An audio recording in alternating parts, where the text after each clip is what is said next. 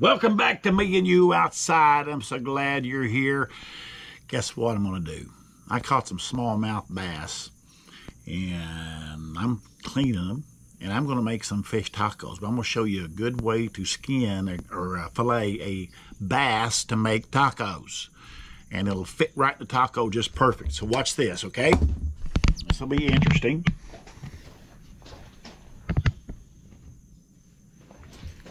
Now I'm going to do a simple fillet here, a normal fillet.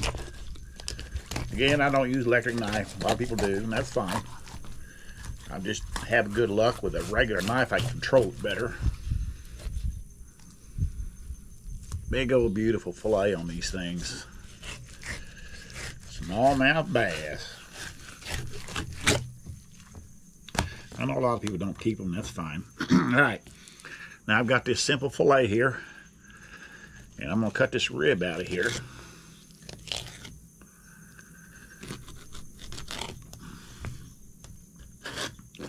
I got this rib right here. See this right here, this fillet right here. Now I'm going to cut it right down through here. And I just cut off this piece right here on the back, on the bottom part of the fillet. And now look at this. I've got this long, beautiful fillet right here. And I'm going to keep that together. I'm going to fry it just like that. And that's a big old long piece of fish. That'll fit right down in a taco. So perfect. Or a burrito or anything like that you want to do. We'll use probably soft shell tacos, flour. And I'll put right down in there. We'll put all our stuff with it. We'll show you how we do that. We'll taste it together. It's going to be wonderful. I'm going to cut this piece of fillet off of the outside of this rib here. That's a good piece of meat right there too. It's a little fat, so I'll cut it in two pieces. That right there will fry up nice and crisp. Go right in a taco also. Oh my goodness. It's ridiculous how good this stuff's going to taste. Another big old fillet right here. Same thing, just cut it. Get that out of there. Cut that right down through there. Big old long piece of meat right there. Fries up so good. When you fry a big piece of meat like that, you got to be careful because you can break it and mess it up. You don't want to do that. But it does happen. And it wouldn't be the end of the world if it did. Okay? All right. Anyways, we'll fry them up together at the cooking pot. Okay? That's where we'll see you next at the cooking pot. Frying smallmouth bass for tacos. And it is going to be so good. Y'all will watch this and your mouth will water just like it always does. You'll watch us eat this stuff. But it's just a lot of fun. We just love doing it. And so I'll see you just around the corner here in just a little bit. We'll get the grease going and get the pot going. Get it hot, 365 degrees, something like that. Drop it in. Let's go. Here we are at the cooking pot, just like that. Boom. This is actually the next day, next evening. I got my grandkids down here, got my daughter, my son-in-law. We are going to make fish tacos. Now, I know a lot of you have heard about fish tacos. Some of you have tried fish tacos and you like them. I have tried fish tacos. It's been a long time ago, and I did like them a lot. But tonight, we're going to have smallmouth bass tacos. Who's ever heard of that? I bet about 95% of y'all watching this have never had smallmouth bass tacos. That's what we're going to cook. Now I got my fire going here. I'm already at 350, but I turned it off because it got a little warm here on me.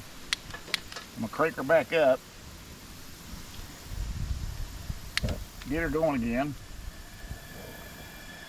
Keeping her up here. She's a little right at 350. I'll let it get up to just a little over 350 before I put my fish in. Here's my fish right here. I got it in milk. See that? Remember these big old fillets I just took off that bass right there? See that long fillet? Now when I put that in the hot grease, I know it'll curl up, but that's okay. It'll curl up. We'll break it into nugget-sized pieces to put on a taco, and these are going to be really good. So I'm going to go ahead and put them in my Zatarans. I put it in a gallon Ziploc bag right here. It just makes it easy to shake it up. I have one of them fish shakers, and I do bowls, and I just do whatever I have handy or whatever I feel like doing is what I do on that particular time. All right, my grease is getting back up there now.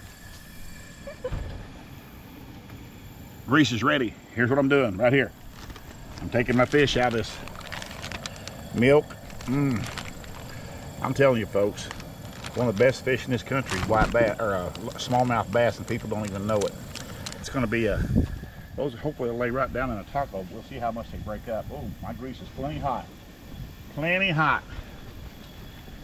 I get plenty of fish in there and that'll cool it down. There's another one of my taste testers right there. She's a professional taste tester, that girl right there. What's neat about her, she don't like something, she'll just tell you. She's not afraid. Look at her, does she's tough. She just looks tough. Don't you, Brittany? Yeah. Yeah, she says yeah. Don't think she's tough, just take a look at her. See that? Arnold Schwarzenegger ain't got nothing on her. Right.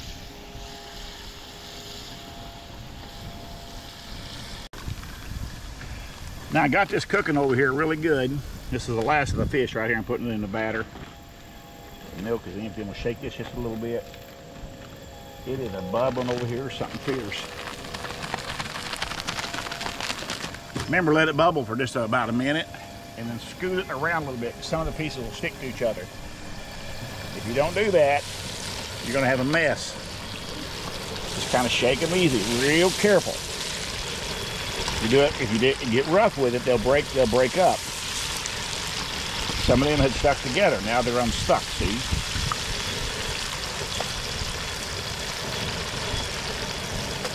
They're looking real good. See that? Them big long pieces? They're not curling up as bad as I thought they would. The wind's really blowing here because they're calling for severe storms tonight. Severe storms. But who knows what that means. My temperature's hanging about 315, which is cooking really good. Look at that. We're getting really close to coming out. Real close. So,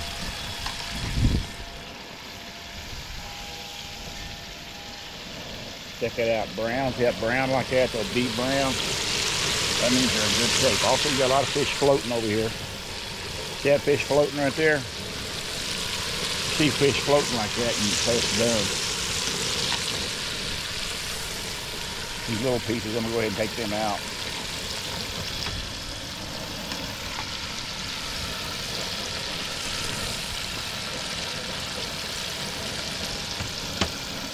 All this for fish tacos, Bentley. You think you'll like fish tacos? Yeah. I think you will. What about you, Jackson, running the camera? Yes, I like them. And big long pieces curl up on me a little bit. I knew they would, but No, that's okay. actually, I don't think I will like them. Yes, you will. I think I will. I don't think you're going to like them, Brinley. I think you're going to love them. I Look at don't that. know. Some big old long pieces. They'll fit right down so perfect in a. They'll fit so perfect in a taco. Won't they, Jackson? Mm-hmm. I'll put the last of it in there and we're done. All right, tell you what, you're going to see us doing here next. We're going to be in the kitchen building tacos. Okay, building tacos. Fish tacos. Not just fish tacos, but smallmouth bass tacos. So, friends, we'll see you inside. And here we are in the kitchen. Now, my wife right here is a professional taco builder. She's going to build a fish taco. Yeah, it's like any other taco out there, sort of, but we're using fish and maybe a few other ingredients that you would normally use in a taco, but it's going to be good. So here she goes. Build away, Sandy. Okay, I've already cooked the tortillas. These are tortillas that you can buy and you just cook them. They're raw and you can cook them on your griddle. They're really good. I'm going to put a little bit of sour cream because I like that. I'm going to grab a couple pieces of fish. That. And there's all kinds of things just like a taco that you can put on you, whatever you like. You can put that on there. I'm going to do some cheese. I'm going to do a little bit of cabbage. Goes good with fish. Shredded cabbage. Now I'm going to do some shredded lettuce. I'm going to do some tomatoes. Gotta watch you get it too big for your taco shell, but that makes them good. And here's some avocado. Chopped up avocado. The messier the better. Messier the better. And then you can use ranch dressing. We've got some garlic, roasted garlic sauce. I'm gonna try that on mine. There's a variety of things you can put on your taco, obviously. And a little sriracha. I like mine hot. Okay. You can also use salsa, just anything that you like. You can put that on. You can even have onions. My family's not big on onions, so I didn't make any tonight. Taco. So then here you've got your taco. You've got your fish and all the ingredients in there. So we'll take, and then everybody's going to take one and build a taco, and we're going to have a taste test in just a little bit. We'll see you at the table. Oh man, are we sitting down to some good vittles right here? Look at Brinley got her a big old fat fish taco, mate. Is that a fish taco or meat? She's got the meat. Cheater. We made some meat because that guy Jackson's right there got 'em. don't eat fish, and he never has. Have you ever eaten fish in your entire life? Yeah, a long time ago. He must have got sick over fish or something. We don't know what happened to him, but he's obviously got some kind of an ailment. But anyways, all right, Jackson, can you fold that up? That thing is huge. It's huge. He's going to try a fish taco. Now, he has a fish taco. We already prayed over our food here, and we already blessed it, so we're ready to go here. But I'm going to see Come on, Jackson. You can do it. All right. We're all rooting for you. All right. Oh my goodness.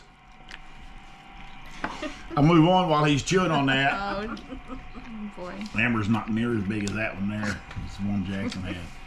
But that's still a good size. You tried to get a bite of fish with that. You did, didn't you, Jackson? A little piece of fish. What do you think of it? It's really good. I like it. Isn't it good? I know it's good. Best fish taco I've ever had. Now, Scott over there, he's actually, it's pretty cool because he's eating the elk burger. I killed an elk last year. Went on a solo elk hunt. I killed an elk and brought it back and had it ground in the hamburger. And he's eating the elk burger taco. So, kudos to you there, Scott. Even though you don't eat fish, you'll eat wild meat. That's all right. He loves deer and elk. There's a big old fish taco right there. Look at the size of mine right here. You can't even. Boy. Amber, isn't it good? It is good. They're just so good. This is smallmouth bass. I tell the people on here a while ago, if they're still with us and haven't fast forwarded to the end of the thing, but very few people have smallmouth bass tacos, including that one right there. She'll eat a piece of fish probably here in a little bit, but she just wanted a regular taco, which is I fine. already ate a piece of fish. You did, didn't you? Yeah. Okay. You're excused. All right. What's the verdict, Jackson? Good. It's very good. Amber, good. Scott, is your elk taco good? Yes, it's good. Very good. All right, Better here we than go. the last fish tacos we had. Way better. Where was that at? Cancun, Mexico. Oh, we were in Cancun, Mexico, and had fish tacos. And they weren't no good. These are really good. Thank you for watching me and you outside. We're so glad you're with us. I know this has been rather a short video, but just wanted to do it for fun. Get out and catch you some fish, make you some fish tacos. You will actually be surprised. When I first heard of fish tacos, I thought that was so weird. But then I tried them one time, like, oh my goodness, they're so good. We had some fish left over from a fish fry and we made tacos out of them. So it's going to be good. Bass is good eating fish. Thank you for watching this video. And there is another video. And where's it coming from, Amber?